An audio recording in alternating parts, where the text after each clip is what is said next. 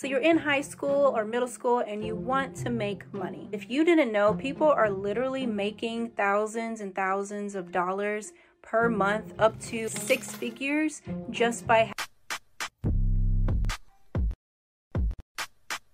Hey everyone, and welcome to my YouTube channel, ESP Daniela, of where I share everything and anything related to education, finance, professional development, even tech advice, whatever it may be. So for today's video, I will be sharing with you all 5 ways to make money as a middle school or high school student. So first up on this list is applying for scholarships, specifically ones that are given out by corporate companies. Now you're probably thinking, wait, aren't scholarships only open to those who are like high school seniors or currently in college? That is not the case. There are lots of scholarships of where you can apply even as early as elementary school or middle school, whatever. Now, if you are not familiar with what a scholarship is and you are looking into going into college, scholarships are free money that you do not have to pay back, unlike student loans, and this can help go towards your college education. However, there are scholarships that are given out that don't necessarily have to be for going to college, and you can just use how you see fit. So as an example of this, the very first scholarship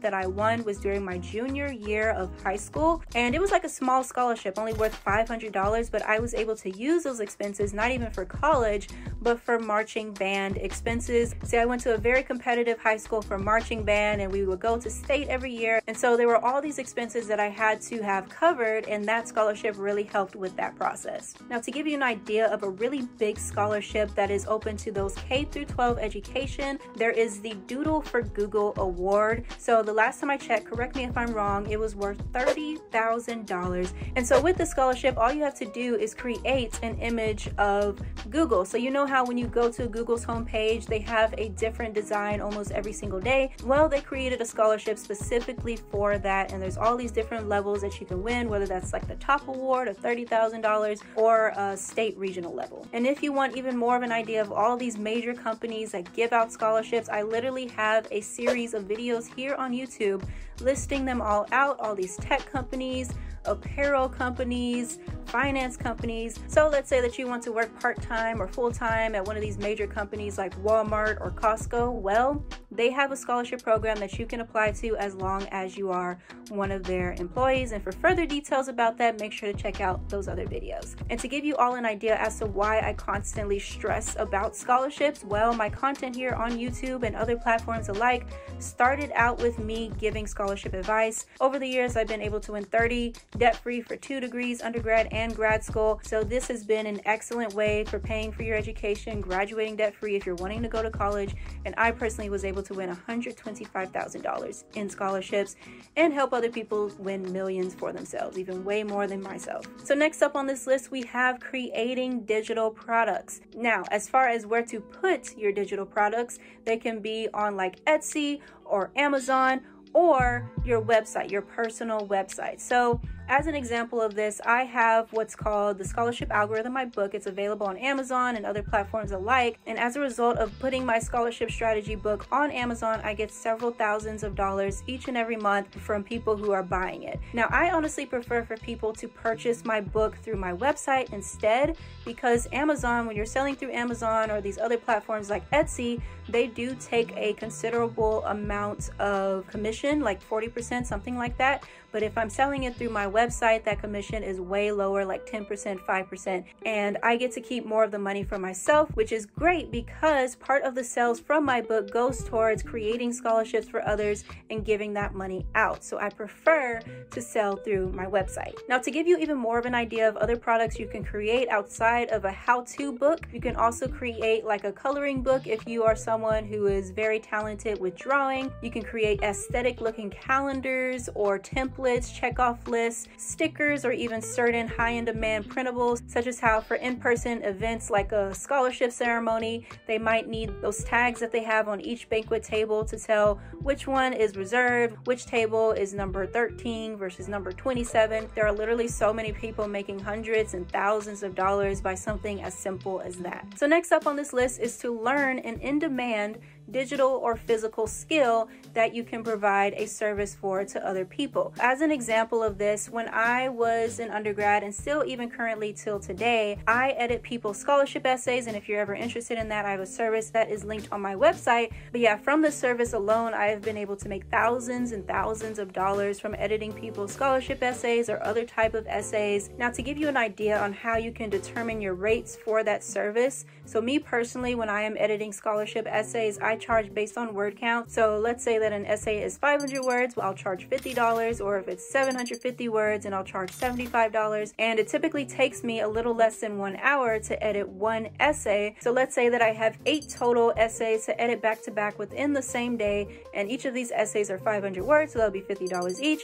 And over the span of 8 hours, that would be $400 per day, or $8,000 over the span of 4 weeks and 1 month. So I highly recommend that you learn an in-demand skill, whether that's essay editing, video editing, digital marketing, or in-person niche specific type of skills. And to advertise your services so that they are more known and more people know about it, you can go on freelancing websites such as Fiverr or Upwork, on your social media platforms. You can also promote in class group chats. And on that note, I actually did the same thing. So when it was like final exam season in high school and college, when we would have our group chats, I would say, I filled out the exam review for you all, here it is. And I wouldn't charge them up front, but then on that document, that Google document that I would share with them, I would say, feel free to donate for putting this together. And people actually did. Someone even sent me $150 for one of my exam reviews, because as a result, they were able to get an A in that class. So next up on this list is to consider starting a vending machine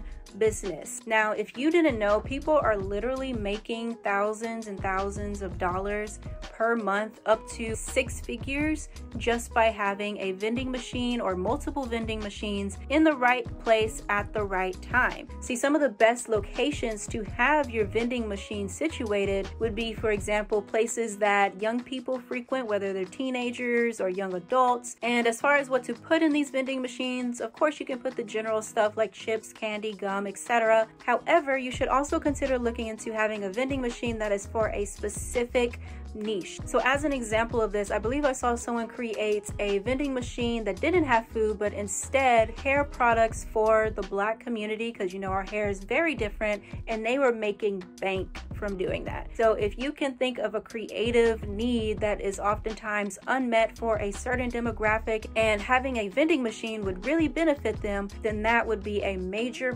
business angle. Now, to end off this video, tying back into what I said earlier about learning in-demand skills, I would highly recommend that you learn a skill that you can really niche down. As I was saying earlier, that person who created a vending machine specifically for like Black hair care products, let's say that you learn a skill like photography. Instead of just saying, oh, I'm a photographer, you can get really specific. So for example, let's say that you are a graduation photographer, a professional headshot photographer, all these different categories, because by doing so, it tends to be a lot easier to get your desired clients. And then from there, of course, you can branch out to certain niches of whatever that particular skill it is. But starting out, try to be in one niche. Anywho, that's all for today's video, but I will be sharing even more side hustles and overall ways to make money as a student, no matter your grade level. So make sure to hit that subscribe button and like this video, and comment below with more suggestions you have as far as content I should create. Also, follow me on TikTok and Instagram, and if you are ever interested in learning more about how to win scholarships, consider getting my book and my online course. Now, I know this video is geared towards like middle school and high school students, and typically around that age you don't really have money, so reach out to your parents, your guardian, whoever it may be, to gift you with my book and or online course for you. And if you're specifically interested in my scholarship online course, you can use this promo code for 25% off. So many students have been able to win not just one, but like 10 plus scholarships as a result of it, because I give my step-by-step strategies to winning all these scholarships for myself. I analyze my applications, and I even analyze the winning applications of those students I've mentored over the years. And so it is just all encompassing about scholarships, and I highly recommend you get it if you are interested in attending college. And also a bonus about my online course is that it is also beneficial for other competitive opportunities outside of scholarships, like simply getting into your dream school or internship opportunities, jobs, grants, whatever it may be. Anywho, I hope you found this video helpful and informative, and have a wonderful day. Bye.